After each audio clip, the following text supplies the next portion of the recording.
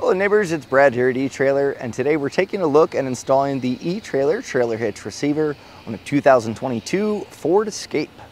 Now this is what your hitch is going to look like when it's installed, and the great part about it is it's going to be a hidden cross tube, meaning that really the only thing that you're going to see of the hitch is going to be the receiver end here, as well as your safety chain loops. And another great thing is it's a 2" by 2", which is going to be a really nice standard size for a bunch of different applications. So if you're looking at ball mounts, bike racks, or cargo carriers, you have plenty of options available. Now when you do put your accessories in place, you are going to need to pick up a pin and clip. A lot of your accessories will come with them, and you're going to need a 5/8 pin, and that's going to hold all your accessories in place. Now if you want something that's going to be able to stay on the vehicle and locked in place, we have locking pins available here at eTrailer, which makes it really nice because you can leave your accessories on and not have to worry about them disappearing in the hands of someone else. Now if you plan on towing, you're going to need to use your safety chain loops here, which are going to be a plate style, and they're easily accessible and able to use a standard S-style hook, as well as even a larger clevis style will be able to go on here pretty easily. Now, you are going to want to adhere to the weight capacities on the hitch, which they're fairly decent. Your gross trailer weight rating is going to be coming in at 3,500 pounds, which is the weight of the trailer plus the accessories loaded on. Now, you also have a tongue weight rating of 525 pounds, so that's going to be your suspended weight like your cargo carriers or bike racks, which at 525 is a decent amount. Now it can't be used with weight distribution, and before you just hook up and start towing, you're going to want to check the vehicle's owner's manual to see what the vehicle is capable of, and then compare that with the hitch. Take the lower of those two numbers just so you stay safe. Now when choosing accessories, you want to make sure that you have clearance, so whether it be a trailer or even your fold-up accessories, you're going to want to know roughly how far you need to extend your accessory. So from the center of the hitch pin hole to the furthest point of the rear fascia, you're looking at about 4 inches, so just something to keep in mind. And also we're going to check our ground clearance. This is going to help determine if you need a rise or a drop on your vehicle, and this is coming in from the top of the receiver tube to the ground at 13 inches. So a decent amount of clearance here, but also something to keep in mind when you have those suspended accessories on. As you go up an incline, that's going to tilt down. So something to just think about while you're headed off to your adventure with your cargo carrier or bike rack on. Now with that height, you do want to keep in mind that you may need a rise or drop for the accessories loaded on here, so make sure you measure accordingly. Now as far as installation goes, this one's pretty easy. You are going to be drilling out the holes to get our hardware up in place, so you may need to have some grinding bits or a cutting wheel, and we will be dropping the exhaust to give ourselves a little bit more clearance, but overall it's not terribly hard and definitely can be done in your driveway or garage, and I would say about 45 minutes. So let's take this into the bay and I'm going to show you step by step how to get your hitch installed. We're going to begin our installation by lowering down the exhaust. That's going to give us more clearance to be able to get our hitch up in place, and also where the exhaust brackets are located might cause a little bit of issue getting the hitch in place, so we're going to be dropping those down.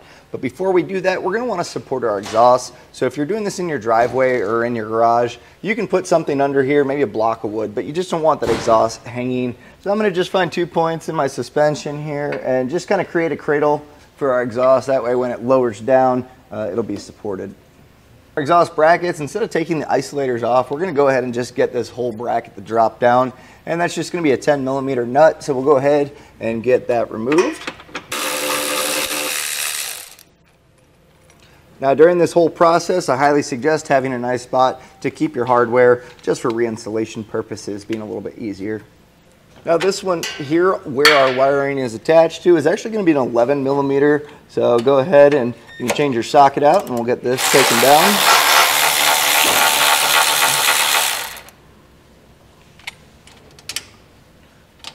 And then below this bracket, then we have our 10mm, so we'll go ahead and get that one removed. We're going to want to mock up our hitch by just kind of putting it up where it's going to mount up, and you're going to see a lot of the holes will line up, but we are going to need to enlarge one of them to be able to get our hardware up. So you can see our first two towards the rear of the vehicle are going to line pretty easily. This back one unfortunately doesn't line up spot on, so when I enlarge this to pass our hardware, I'm going to go towards the rear of the vehicle when enlarging it, and that way we can get our stud in place there. So go ahead and get your cutting utensils. So if you're using a Dremel or a die grinder bit, you're going to want to grab that and make a note here that this is where you're going to enlarge it. We're going to be doing that on both sides to be able to pass our hardware through. So I'm going to be using a die grinding bit to enlarge this, and I'm going to have my carriage bolt handy because we're going to be passing this through, and you're going to want to make sure that you have enough clearance. Since we do have to go back a decent amount to gain or give us our mounting point for our hitch, I'll go ahead and keep this handy to make sure we're able to pass this through. Another option here is going to be using a step bit or a large drill bit, and that's going to help enlarge this a little bit quicker. In addition to lengthening it, I also widened it, and that way we can get the head of the carriage bolt to go in. Best way I've found a lot of times is to kind of go in an angle like that. And if you're worried that it's not going to have a solid contact, no worries, because our spacer block's also going to go up here and create a nice mounting point for it. So we'll go ahead and make sure that both sides are able to get our hardware, and then after, you're going to just want to go back with just a little bit of spray paint, since we have raw metal edges here, just to kind of protect it from any rust or corrosion, and just throw some paint on there. And that way, it'll at least be covering up that uncoated metal there. Now we need to get our carriage bolt and spacer blocks in the corresponding holes for the hitch. And we're going to start at the furthest back one here and take this coiled fish wire, and we're just going to take that and feed it towards the front. And if you need to put a little bend on there, sometimes that makes it a little bit easier. And then just have your finger ready to get that other coiled end and then pull it through that hole that we enlarged.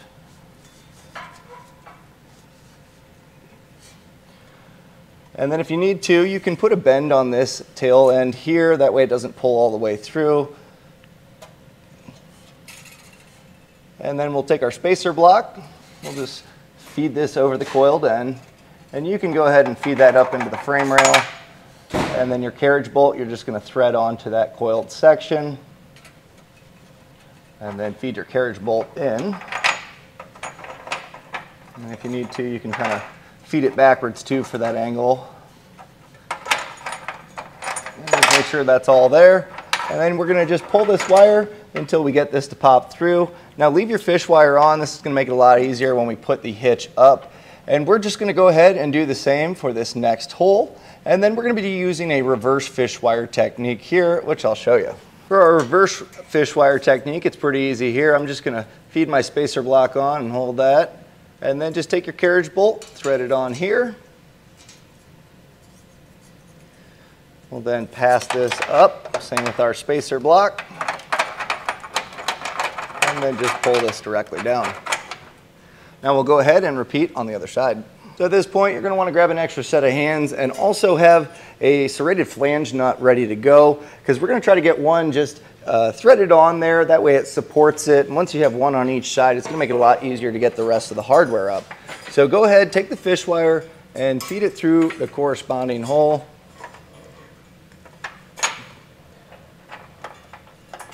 As we raise this up, just make sure that our carriage bolts pop through where they need to be. And then at this point, you can pull your fish wire off, one of them, and you're going to want to make sure that you hold this in place, either by using kind of the pressure from the hitch. So I'm going to kind of just hold a little tension here, and that way it doesn't push up in the frame. And then we're just going to get a couple threads started here on each side, and then we can go through and get the rest of our hardware hand tightened on. So now that I have one started on each side, it's going to support itself, and I can go ahead and get the rest of our flange nuts on. So I have them all hand tightened on. There's still a little bit of slack here, so you can really actually kind of move the hitch. So you want to make sure that it's nice and centered up before tightening this all down. And I'm going to go ahead and get it snugged up using a 3/4 inch socket, and that's just going to raise it up. Now you don't have to get too crazy by using an impact or anything like that, because we're going to come back with our torque wrench and get those properly torqued immediately after this. So let's go ahead. This is nice and centered, so we can start snugging it up.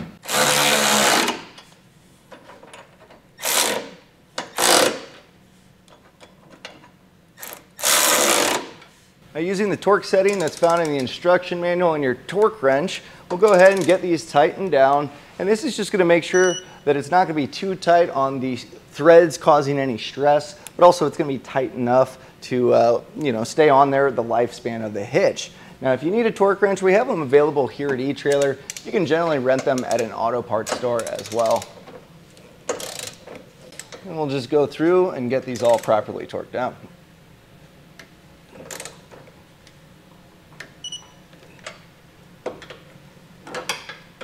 Get our exhaust put back in place, and now there is an alignment pin here on our bracket, so just make sure that goes into the corresponding hole and we should be able to get this tightened up. And on your passenger side, also don't forget that 11mm nut that holds our wiring harness up. Now at this point you can take whatever you're using to support the exhaust out of the way, and all that's left to do is start using your hitch. And that was a look and installation of the eTrailer trailer hitch receiver on a 2022 Ford Escape.